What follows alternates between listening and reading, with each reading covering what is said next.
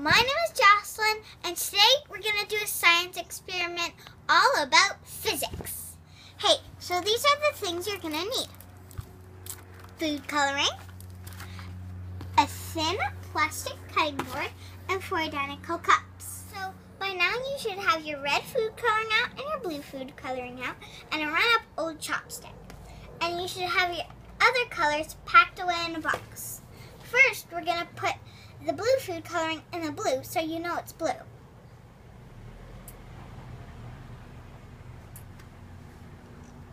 Then you're going to get your chopstick and stir it.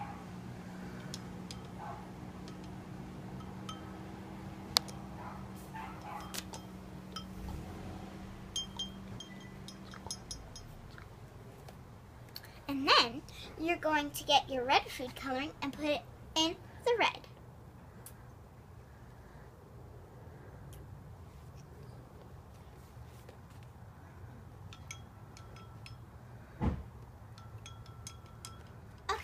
So we have the red food coloring in here because we want you to know that it's hot. And we have the blue food coloring in here because we want you to know it's cold. So, I can't do this by myself because this is probably a bit hot. So my dad is going to do it for me. What do you think happens if we put the cold water on top of the hot water? Uh-oh, it kind of spilled a little. Then pull out your very thin cutting mat and see what happens. Notice how the colors combined and made the color purple. What do you think would happen if we put the hot water on top of the cold water instead?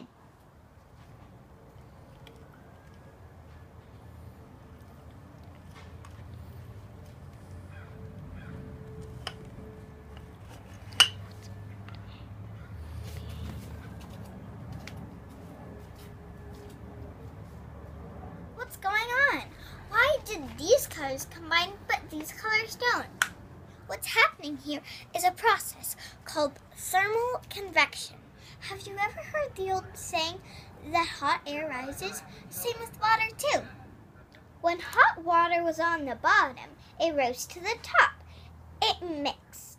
When the hot water was on the top, it stayed right where it was. Thank you for watching my video.